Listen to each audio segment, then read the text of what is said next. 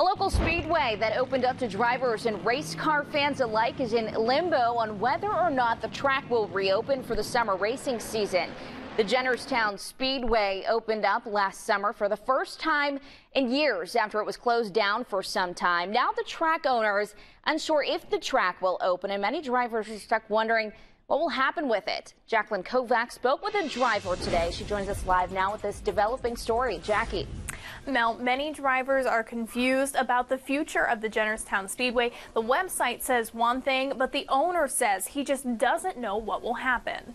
Jennerstown Speedway opened for the first time last summer after it sat closed for 5 years, and drivers and fans alike flocked to the track. The people that run the track were pretty nice. I mean, you got to have a good promoter and good people that own and run the track for you to show up.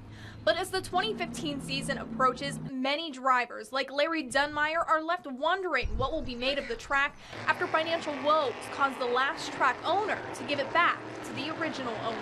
But if you go to Jennerstown's website, it shows that they're still showing races going to be made available in May, which isn't true. Dave Wheeler currently owns the track but lives in Florida. When speaking with Wheeler, he says he's working on getting the track up and running but didn't have an official timetable.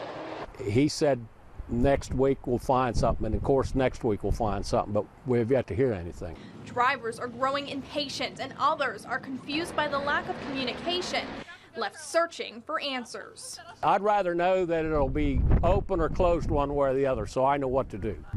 Even if the track didn't open, there are several asphalt tracks in the region, the two closest being near Pittsburgh and Clearfield County. But for drivers like Dunmyer, it just isn't worth it.